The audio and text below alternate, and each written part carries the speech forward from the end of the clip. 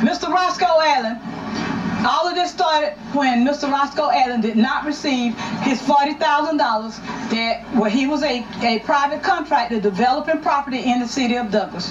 Mr. Allen came before the city council to request his reimbursement of his $40,000 for developing water, sewer development in a certain community here in Douglas. The city council failed to pay Mr. Allen his $40,000 for his subdivision development for the water sewer. But yet, the white contractors got their monies. Are you sure? I'm positive. I was on the council and still on the council. Mr. Allen came before us several times to request that he get reimbursed of his monies. Mr. Allen was never reimbursed. As a result of never being reimbursed, he came to our meeting several times requesting it. The mayor became upset and irate that he kept coming. He found a way to stop him from coming asking for his money, and he decided to take out a restraining order on Mr. Allen so that he could no longer come before our city council to request his money. And that's the gist of how all of this got started. Mr. Allen was only exercising his rights, but Mr. Paulk, the mayor, did not want him to do so. He felt that it was embarrassing him as the mayor. He did not like it, and he filed for a restraining order based on no facts, based on no witnesses, because I was in the courthouse when they had the hearing about it. He had no witnesses present to say that Mr. Allen had been stalking him and harassing him, and the judge granted it anyway. I filed for a restraining order against Robert Preston, who threatened me at a city council meeting. However, my restraining order was not granted, and it was on camera of Mr. Preston threatening me. So you go figure. Is it apples to apples in Coffee County, apples to oranges, or apples, oranges, and bananas? Citizens of Douglas and Coffee County, get up off your butts and investigate and look into what's happening here, and take a stand and vote these corrupt people out of office.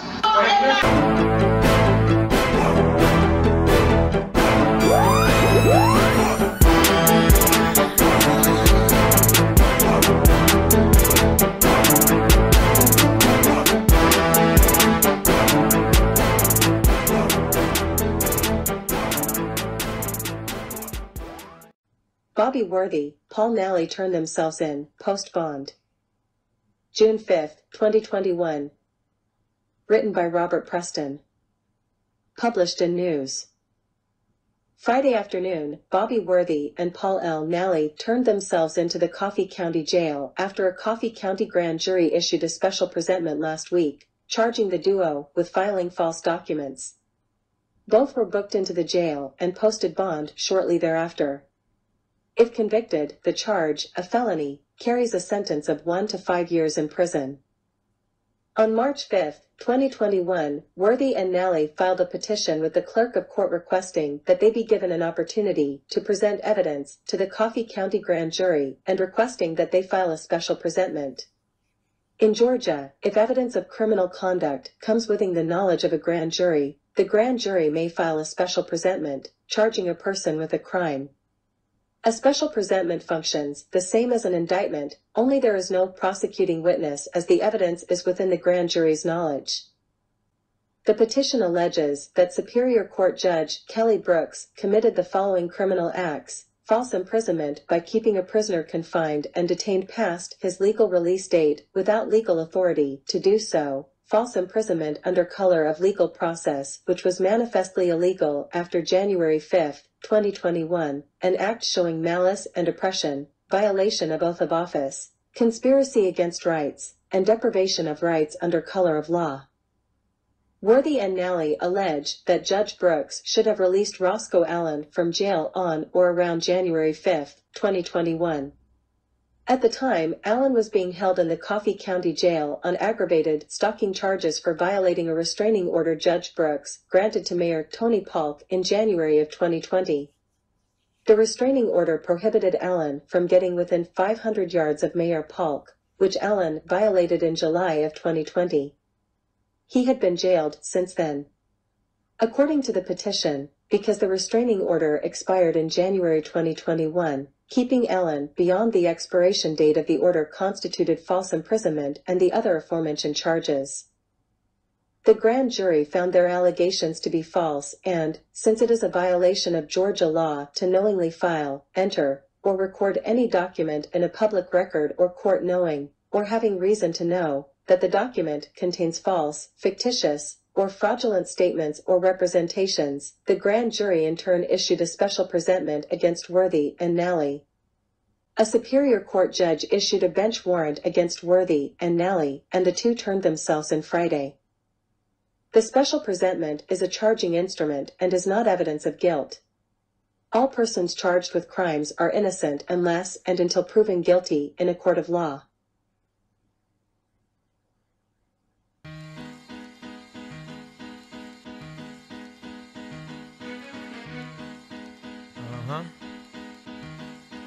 Yo, if I had 100 sheep and one of them got away, I would leave the 99 and go find that one. That's right. Look from the locks and jaws of Satan, I come creating, penetrating with force from the land of the lost and coming like Muhammad got the devil on the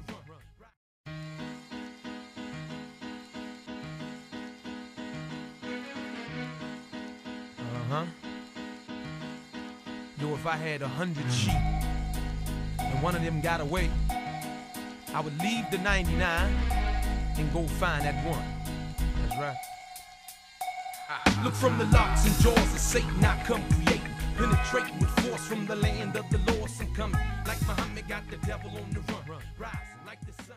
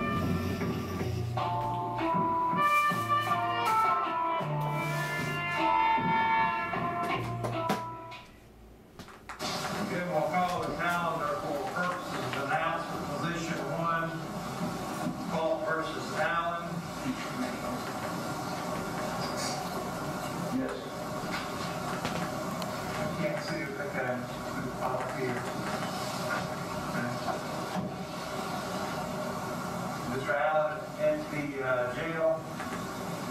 Yes, sir. All right.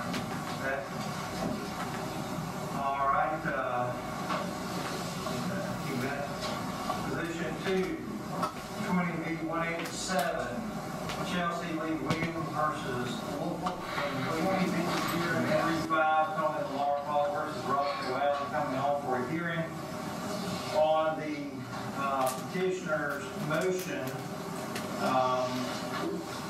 for extension of a stalking protective order.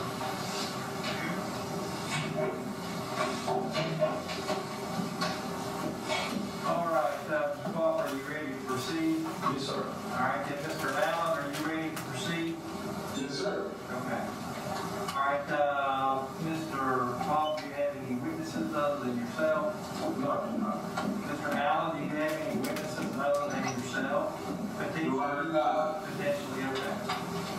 Thank you very much. All right, Mr. Paulk, do you have any opening statement?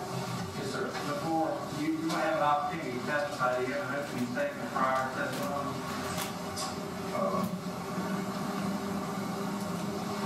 You're not required to give an opening statement, but you're entitled to. Well, one thing is that I think that both of them are going to be parallel, so. All right. Okay. All right, Mr. Allen, you also have a right to give an opening statement. You're going to have a right to testify if you wish to in just a moment. But right now will be an opportunity, if you wanted to give an opening statement, for you to do so. I don't have an open statement at all. Okay, thanks, sir. All right, Mr. Paulk, you'll come up and take the stand.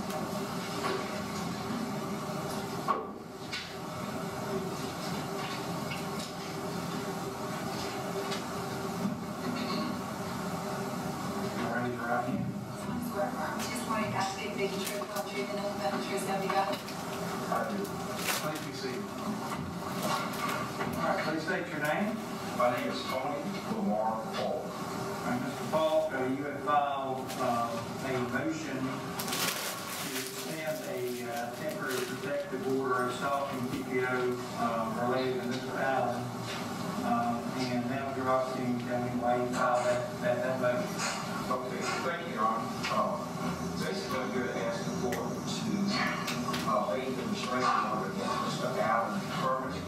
Over the past 2 months, I've heard that Mr. Allen continues to state that he's going to help Tony Paulk up. I've also been told that Mr. Allen has stated that he had something for Tony Paulk when he's released from jail. Additionally, I have been told that Mr. Allen's conduct at the Paulk County Jail has been irrational in nature.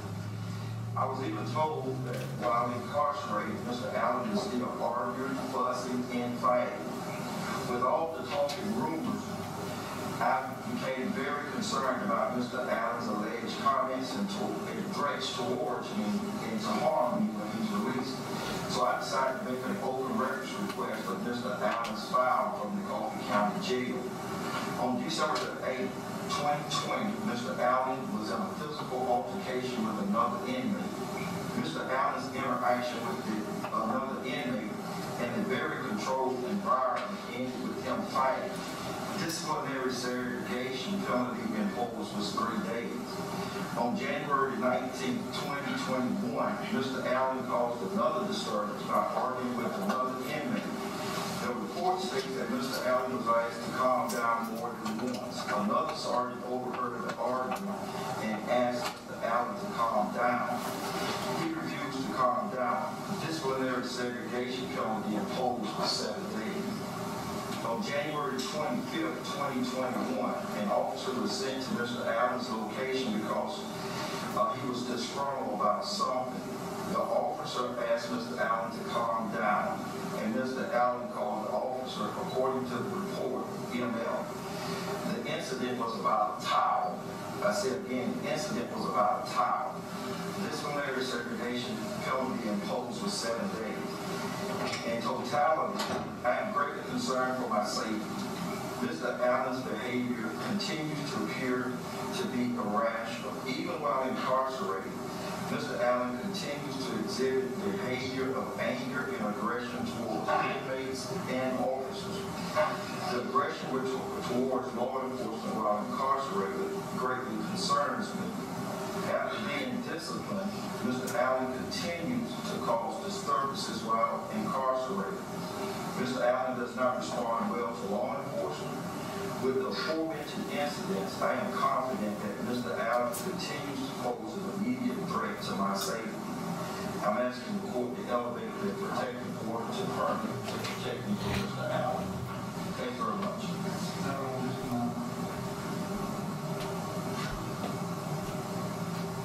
All right, this temporary protective order stalking was issued some time ago. It was issued in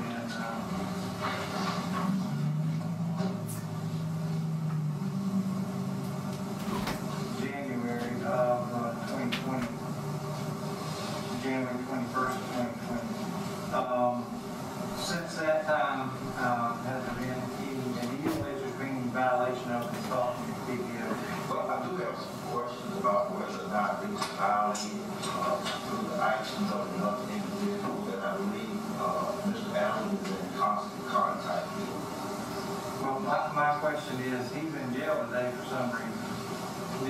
violated, you alleged he violated the stalking DPS? He violated that, I think, by the bosses. In what manner? I was at George Washington Carver Center addressing some citizens.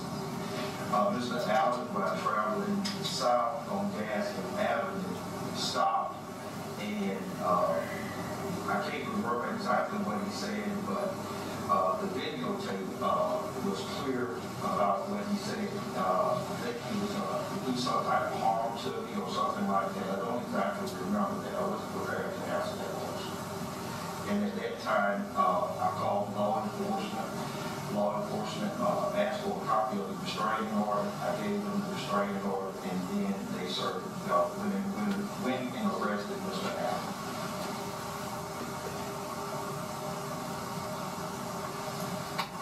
All right, Mr. Allen, you have a right to cross-examine the witness. You don't have a right to argue with it, but you certainly have a right to ask relevant questions at this time. Well, first of all, some of those comments that Mr. Paulk is talking about is false. Matter of fact, I'm saying so. Okay, you're gonna have a right to testify in just a moment, and to dispute each and everything that he has said if you choose to. But right now, procedurally, is an opportunity for you to ask questions of this witness. Okay, well, I got a question. I asked a matter of fact on that first PPO. I'm saying I don't understand. I have a witness. A matter of fact, I'm saying on that one said I had been talking to him for 2 years at the churches, at the restaurant, and also it said that when I came down his business, he ignored me and went home now. Now, my problem is right here is now, he said I've been talking to him for 2 years now. And I thought he was 2 years sure he should have been took out a one on that for the time he said it, 2 years. Also, to the last day on that. Hold on. You have a question. Now's an opportunity to ask him a question. Well, I have a question. Why did he say I had been talking to him for 2 years at the restaurant, at the church? I don't know the church with all that. Now we're down play for come down there, and you go on. I want to know where does this come from? That's all I want to know. Where it come from? For what reason? Can you answer that? For what reason? I would say that an incident that you should remember is when your cousin or your nephew, Arian Bennett, when he had a restaurant at Paulk Plaza, the barbecue place, you got an altercation with me inside the restaurant, and your nephew asked us to leave. So we stepped outside, he escorted us outside. Then you continued your beratement of me as I was walking away. And then your nephew again asked us to go away because we were impacting his business. So we've had numerous conversations. I gave you that example primarily because you should remember that one. Okay. What can I do on that now, Judge? Yeah, you're going to have an opportunity to testify in just a moment. Do you have any, do you have any questions for Mr. Paulk? That's all fine. We just say that's what I got going. Okay, well, that's not a question, so you'll have a right to rebut it in just a moment, okay? Okay, no problem. Any other questions? No, I don't have no other questions. All right, sir, you may be seated. Thank you.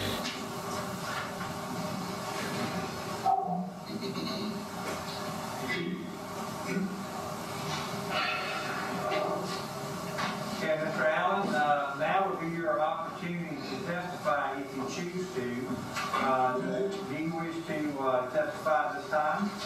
Yeah, I will put myself up on the PowerPoint statements. Okay. I do want to just inform you that you are under arrest and under indictment for aggravated stalking at this time. Obviously, you are presumed innocent of that charge. But anything that if you're sworn in here and you make a statement, anything you say can be used against you. You know that you have a lawyer right now, and you have an opportunity to discuss this with your lawyers before you testify. Do you still wish to testify here today? I just want to clarify this observation. That's all I want to do. No problem. Just raise your right hand, sir. solemnly swear affirm testimony about to give thee the truth, the whole truth, and nothing but the truth, so help you God. Yes, ma'am, I do. State your name. My name is Roscoe. All right, Mr. Allen, you may proceed. Okay, first of all, the last statement he made about I came down here to my nephew who was in the place out. When I came down, I showed him a copy of the receipts and stuff that I had done on that trailer park, where I was told that about reimbursing my $42,000 for running over the sewer line, and that's what he was talking about. He said that he had no problem reversing my money, and I went to court on that, and he denied me on that. It was a 3-3. He had a chance to break the top rate to reverse my money because they had a policy where if you put a southern in the city, then the city would run over the sewer line for the city. Well, I found out about it, see. So that's what he talked about. It was about we got the order. It was about about reimbursing my $42,000 back from me running over the sewer line that still picked out southern. And like I said, the city that they run out for it, the big trees, sell taking everything. He agreed, no problem, he had to get on the judge. So I got on the judge and he voted for me, he voted against me. That's what he talking about down there. I read his lady where he was ready from him on the block that I live. That's what he talked about. That's a fact.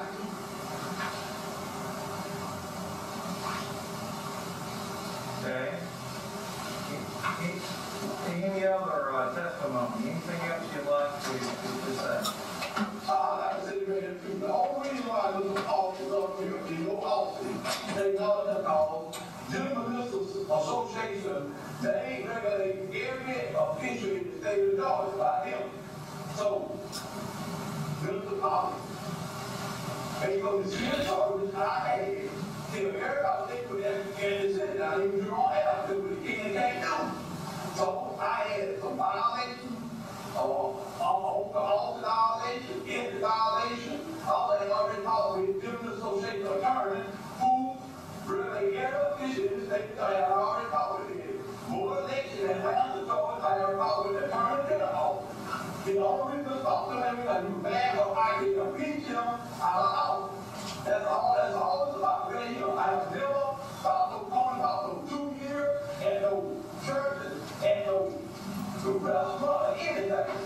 So that's a fact, but that's what it's all about, impeachment. And I can't impeach him legally and right. I have a right to go down there when I get on the agenda. You have a right to talk all you want to do. Now, when they ask to the commission meeting, when they can do it all day,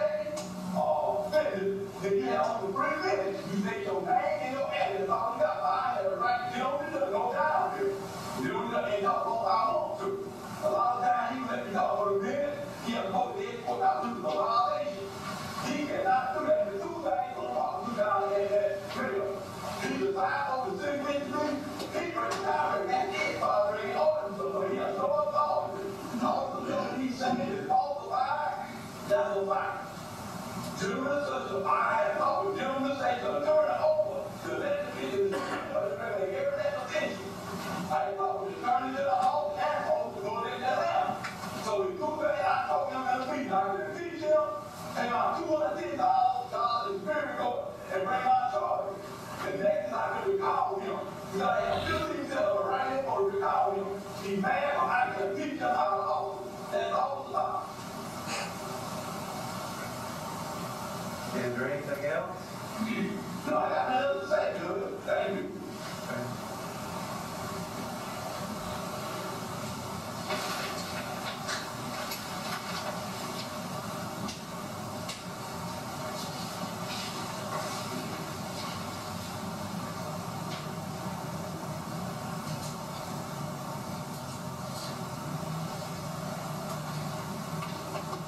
Okay. I have one more thing to say. Yes, on my mind. If you don't mind, I got one more thing to say. Okay. Okay. I'm not about to lie, disciplinary from the courthouse, so the jailhouse, I got a copy of all that that was not fighting legal. I got a copy of every time, I got a copy of everything he just said for Paulk, man, for the jail house, I ain't talking to nobody and all that. I don't know where you get this from. But if a falsified soldier, that's all it is. That's a fight.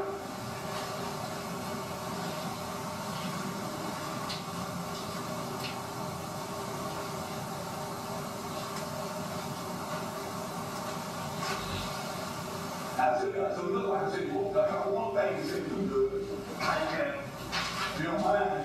I don't mind. Also, there is a law called Veterans Lawsuit. That's what I can file on Mr. Paulk. I can sue him. You cannot take a one call anybody not wrong. There ain't no problem at all to do what he done. So I have the right to take a lawsuit out against me called a veterans lawsuit. That was a fight.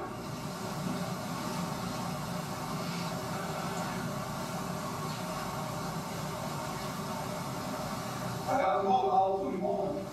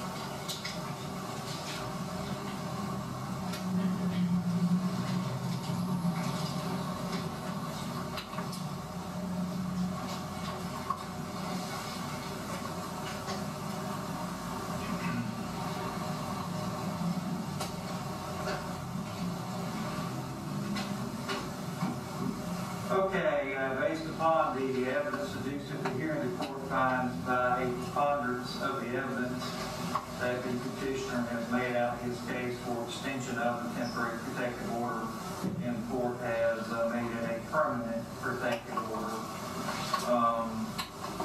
effective as of today. I do want to clear up one thing while we're on the record. Mr. Allen,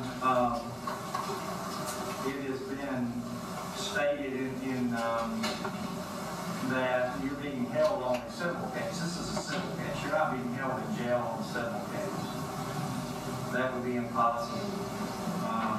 You're being held in jail because of a warrant which was taken for aggravated stalking on July 21st, 2020 by a law enforcement officer. As you know, you had a hearing on your motion for bond back in August of last year before a different Superior Court judge, and that was denied. And you're aware you were indicted by a grand jury of this county. And that indictment was opened on December 9th, 2024, aggravated stalking. You had a subsequent bond hearing in front of me on December 17th, 2020. So you're being held on the charge of aggravated stalking, not on any type of a civil case. Now, having said that, you're still in jail. And, you know, we're at a time right now where the Supreme Court of Georgia has stayed any type of a jury trial. And I'm concerned, obviously, that you're in jail and right now I can't give you a jury trial. My understanding is that the Supreme Court of Georgia will be soon lifting the stay on jury trials, and we'll be able to start processing these cases.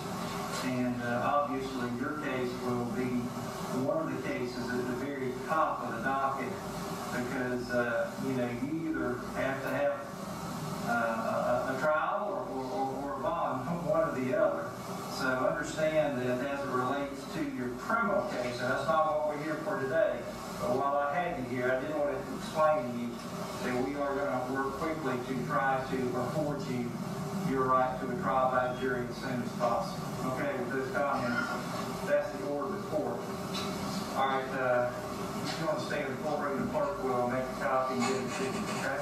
All right. Thank you. Come up, hands down.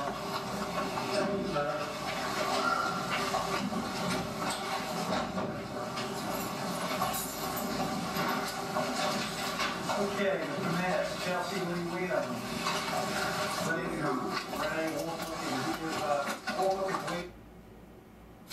Upset because of situation. What is not okay is when that conversation becomes harmful or threatening, we got to make sure we know the difference. They are Paulk responding. Considering the intention that people have in this day of time, I can agree that something should be in place. But yet, the white contractors got their monies. Are you sure? I'm positive. I was on the council and still on the council. Mr. Allen came before us several times to request that he get reimbursed of his monies. Next item 2, Roscoe Allen comes out here to discuss some issues and provide a subdivision. As Mr. Allen is going to the podium, we're going to make sure that we stay within our 3-minute time frame. So, Mr. Allen, if you would, at the conclusion of your 3 minutes, we're going to proceed with the meeting. Thank you. Okay, I want to reject this subdivision situation where they say that what they put in the paper on the last paper they wrote, they said that our order had been suspended. When I found out, the order hadn't been suspended. That's a lie. It got suspended when I had a lawyer. The student said, then they brought that in. Cause I put my lawyer in my truck and carried him over there. He told me to get on the agenda. We got to reimburse it like we done the rest of it. So that power was not suspended. That's why. Number 2, Tony Paulk, I want you to listen real good. You hear me? Now I got this out of y'all open record question, sunshine law. I want you to listen real good. You hear me? Listen good now. All right. This 3 minutes. There never was no 3 minute in the work session. You understand that, y'all? This is law. You know, they own file now. Well, it was never no 3 minute in the work session. It was 3 minutes with all anticipation for 3 minutes. In the work session, you get to speak long, you go on space. And this is about y'all file. Open record, sunshine law, Mr. Paulk. I want you to listen to you, got okay. You don't run this shit by yourself, brother. I mean what I say. Now, this is what it says now.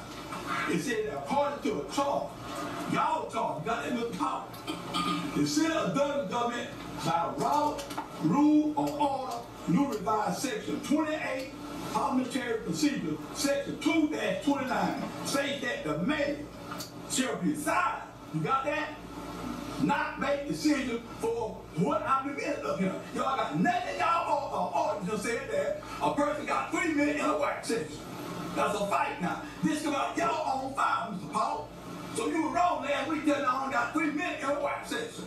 Know your law, know your rules out here. You the mayor. All right, let me finish reading. Now you got that.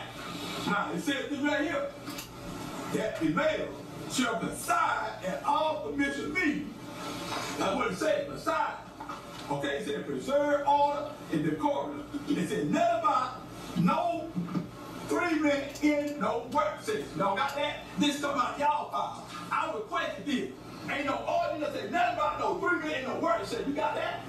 So you're wrong. Now all y'all up in the commission need to know what's going on up here. You got that? It's wrong. So you were wrong last week. So only had 3 minutes. Know your rules. Know your regulations. You got that? That's all I got to say now. And Mr. Allen, you share that with Ms. Henderson so she can... Yeah, I said this. I want to share it with you. About the minute. You get copies for us, or Roger. You get copies for us. He wants copies. I'll get you copies, Mom. Don't worry about that. He's going to go right to the copy room, Mr. Ed. He brings it right back to you. And they ain't got nothing to work. So it's nothing about no 3 minutes. No order, no nothing. I'm all right, Mr. Jerome. I told her everything they had. I had my mother to write it down and put it for me. Mr. Allen. No, I'm telling you that. Thank you. I ain't gonna be like that. Fight. Mr. Roscoe Allen, all of this started when Mr. Roscoe Allen did not receive his $40,000 that where he was a private contractor developing property in the city of Douglas. Mr. Allen came before the city council to request his reimbursement of his $40,000 for developing water, sewer development in a certain community here in Douglas. The city council failed to pay Mr. Allen his $40,000 for his subdivision development for the water sewer. But yet, the white contractors got their monies. Are you sure? I'm positive. I was on the council and still on the council. Mr. Allen came before us several times to request that he get reimbursed of his monies. Mr. Allen was never reimbursed. As a result of never being reimbursed, he came to our meeting several times requesting it. The mayor became upset and irate that he kept coming. He found a way to stop him from coming asking for his money, and he decided to take out a restraining order on Mr. Allen so that he could no longer come before our city council to request his money. And that's the gist of how all of this got started. Mr. Allen. Okay, Mr. Chelsea,